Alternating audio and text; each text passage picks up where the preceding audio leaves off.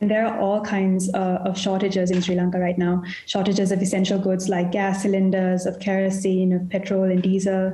There are shortages of milk powder. There's actually, even a shortage of about 50 essential drugs at state hospitals. So life is difficult in the country. The government isn't able to buy and supply enough fuel to power plants. And that means that we've been given daily power cut schedules, sometimes for up to about 7.5 hours a day. How has it been allowed to get this bad? There are quite a lot of factors, and actually the question of how to abdicate responsibility is a complex one. Sri Lanka and other emerging markets are always going to be more vulnerable to external shocks like the pandemic or a war in Ukraine, which is going to cause oil prices to change. And that's in part because advanced economies can actually borrow during such periods, but our countries will have limited access to both funding and financial markets.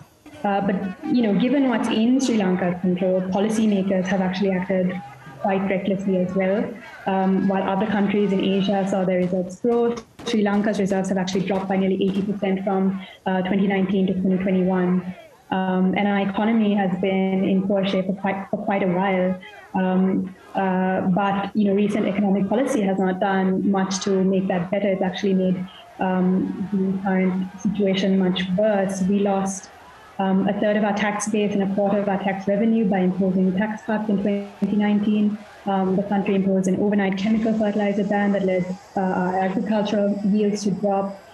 We spend money inefficiently, allocating more to defense now than we did during a period in which we were actually at war.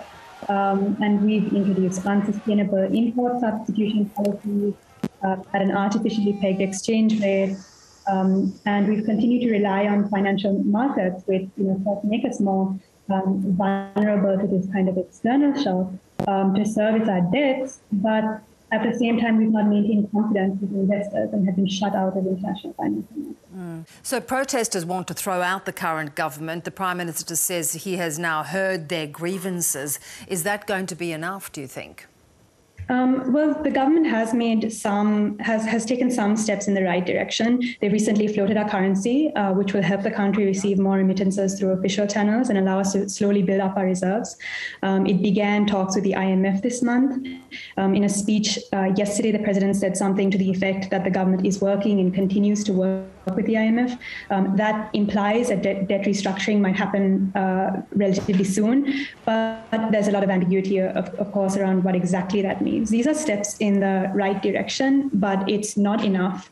Sri Lankan policymakers need to build confidence with investors in the short term so that we can pay for our essential goods, fuel, medicine. But most importantly, they need to provide us with the leadership that we need to tackle our debt sustainability issues, right? And that means doing the kind of structural reform in our economy that we so desperately need, whether raising taxes, getting rid of inefficient loss-making SOEs or increasing female labor force participation.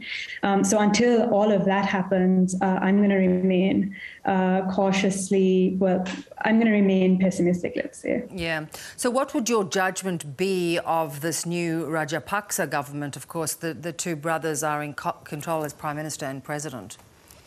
The government came into power in 2019, and it has rapidly lost. It came into power with a huge mandate and with incredible popularity, but that popularity has waned rapidly. So they've lost about 30% of their popularity, according to a recent survey that was out.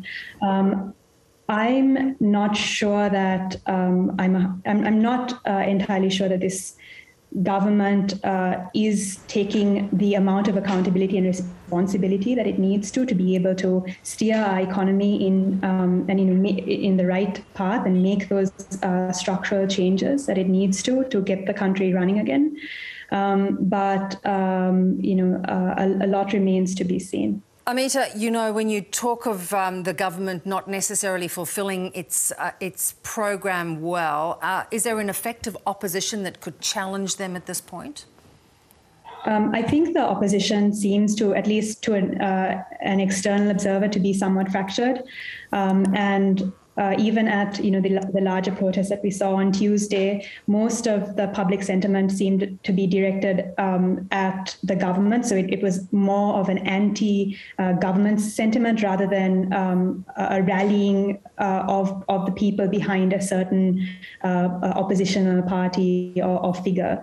And unfortunately, I still think that the opposition needs to put together a comprehensive economic plan and present this to the public in a compelling way. And unfortunately, I don't see that yet, but hopefully over time, that is something that will develop.